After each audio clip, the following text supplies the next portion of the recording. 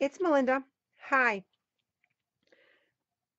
As part of our kit collaboration with Eileen, we've decided to show you how we start with a kit. Now, I approach this in many different ways. And today, I picked a photo that was on my desk that I had printed a while ago. And I'm going to use that. And I have the papers still laid out from the kit share. And I'm trying to figure out which one I will use. Now I'm drawn to this one because my photo is dark and this is light. And it's one of my favorite papers in this kit. It kind of looks watercolory, but these are all flowers on the sides, which is so not my thing. So I'm really in love with this paper, but my mind goes two ways. Do I want to use it first? Because what if I find a better photo or a better story that I want to use with it?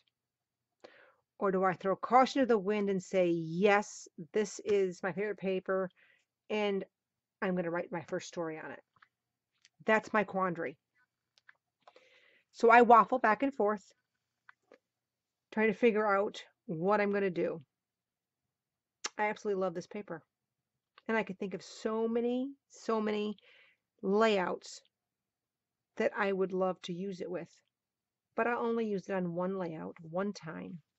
And do I want it to be on this photo? The photo's large and it takes up a lot of the space. And then if I add layers around it, it's going to cover up most of the paper, which I guess is what it's supposed to do, right?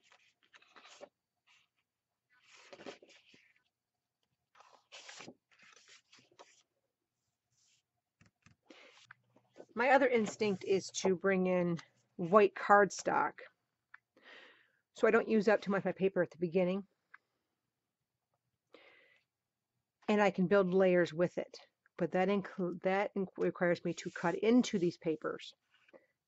The other quandary. So today, I'm going to go with white cardstock and build with layers. I'm going to go to my Pinterest board and decide on maybe a sketch or a scrap lift to get me started. I know I have a large photo, and I'm going to keep it large because I can't really crop much of it off. I have settled on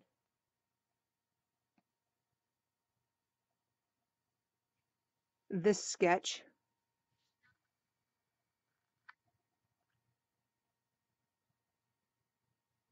And I will link it below.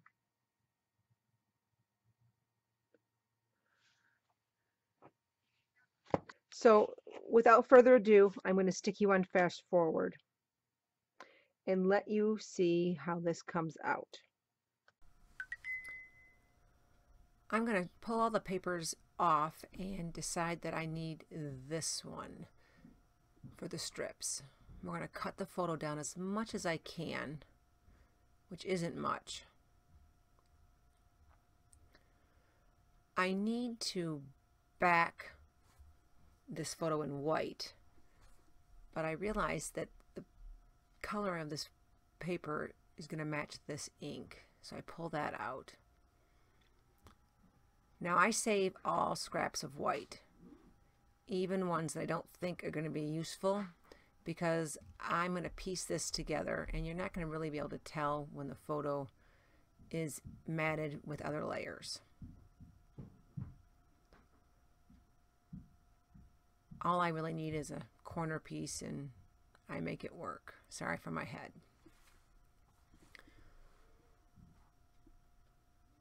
Now if you look real close, you can see that it's two pieces, but they're both the same exact paper and they're white and you can't really tell. Now I decide that this black or this darker side is going to be my long thin strip that goes across. I just rip it with my ruler. And I think it'll pair beautifully with the other side of this. And I'm going to cut that a little bit wider. And I'm just ripping it for size, not even measuring. I'm going to pull out some things from the ephemera pack, and some will get used and some will not. I really need to dump this onto a big platter so that I can dig easier. I'm looking for things that are kind of that rosy color. Now that half heart, half magenta colored heart is clear, and I want to use it because it's a heart, but honestly, you can't really tell that it's a heart ever. I'm going to place that thing lots of places, but it's not going to get used. I think if I peel this off, I might be able to tell that it's a heart. Because it's clear acetate on one quarter of it, you miss the heart part. I decide on the title, and I'm going to jump ahead because this is going to take a while for all these words. The title is hashtag Fur Grandbaby. And it's going to go right where I've laid it. Now I want more layers, so I think this is the perfect opportunity to use these square doilies. I'm going to have to have 2 because I need a rectangle.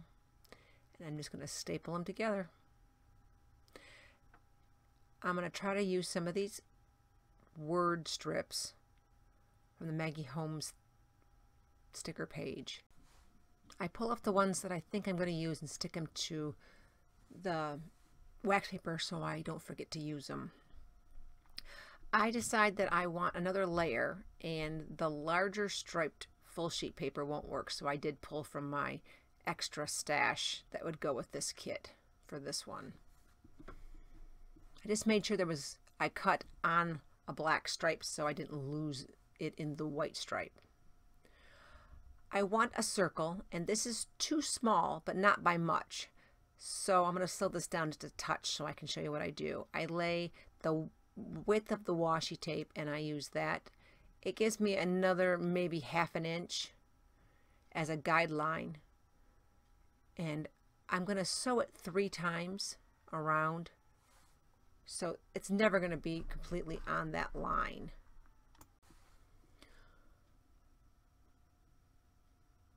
I decide that this needs to go down now. I've committed to where the circle is and where the lines of paper are going to go, so it's time to start committing. This one goes all the way across, and this one's going to go centered, and the photo's off-centered, so that works. I'm going to use fun foam. Fun foam and then score tape because it really needs to stick. More fun foam because the layout is pretty darn flat, so I'll use this to bump it all up.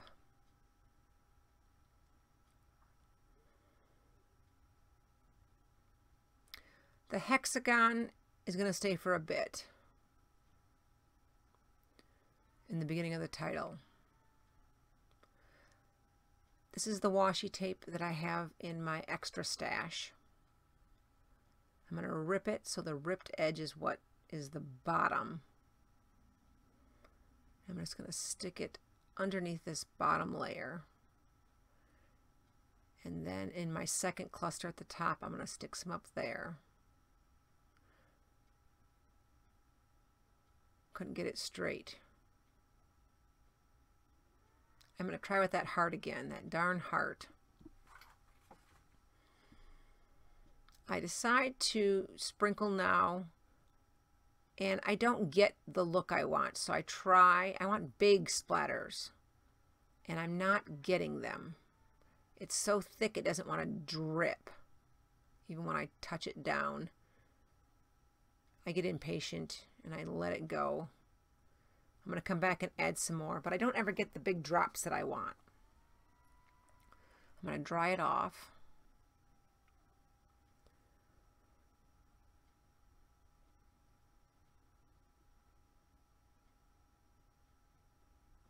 I'm going to commit the XOXO to the top and staple this love up there. I'm going to hang it off the edge and cut it off later. Just staple it. I'm going to commit to the photo. And I'm going to commit to this hexagon, but it goes on crooked. And with that glue dot does not want to move. I think if I lay the title down, it'll be okay. It drives me nuts, and I go back to it repeatedly.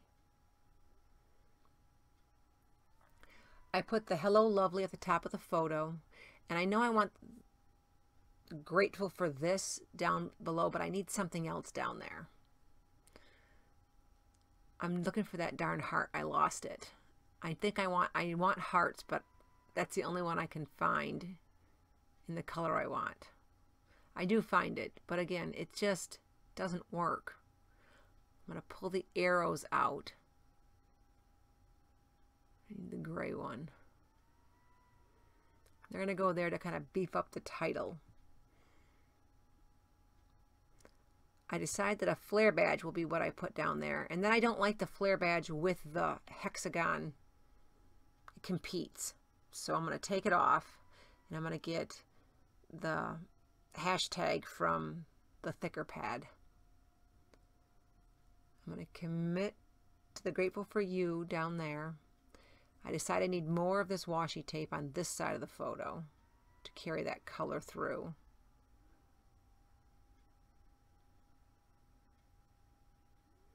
These flare badges are hollow inside, and I put 2 small squares of fun foam and then a dimensional Zot to stick it down.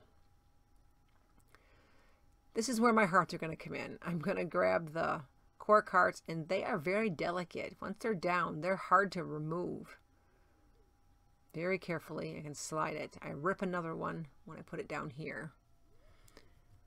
I decide to put 3 down here in the corner. I see this one right here. I rip and go, nope, that's going to stay. Okay. I'm going to do a little more sprinkling.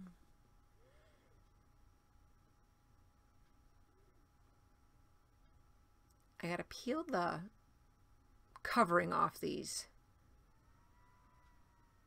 And I'm trying to figure out if I can I want to staple them down, but there's no way I'm going to get my staple gun to go that far.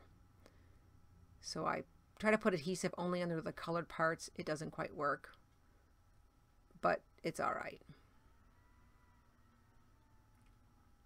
I'm going to trim that up. I decide my journaling is going to go in this little itty bitty space. And I do it in pencil first. Mila is so sweet and cuddly. Dog sitting her is a pleasure. Just simple and sweet. I go over it with my journaling markers, and then I erase the pencil very carefully.